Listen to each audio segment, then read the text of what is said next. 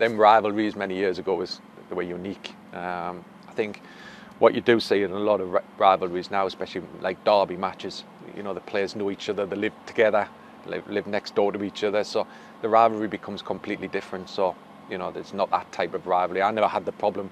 You know, I made a joke once in a podcast about Roy Keane, and it went global. You know, they were just normal players. Yes, they had a streak, a nasty streak. However, you had to manage them egos in different players, and you know, hopefully you try to referee them as successful as possible. What you do see in a lot of rivalries now, especially like derby matches, you know, the players know each other, they live together, live next door to each other, so the rivalry becomes completely different. So, you know, there's not that type of rivalry. I never had the problem.